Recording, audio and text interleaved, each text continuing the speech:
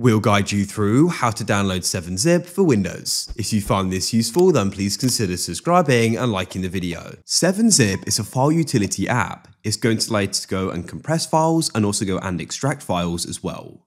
To go and get started, open up a web browser of your choice. Now what we need to do is go and type in 7-Zip, like so, and you want to come to the site 7-zip.org. Once you're here, we can actually see the downloads in the top left here. So most likely you'll be running a 64-bit system. Double check that if you're unsure, but most people will be. And you can press download to the left.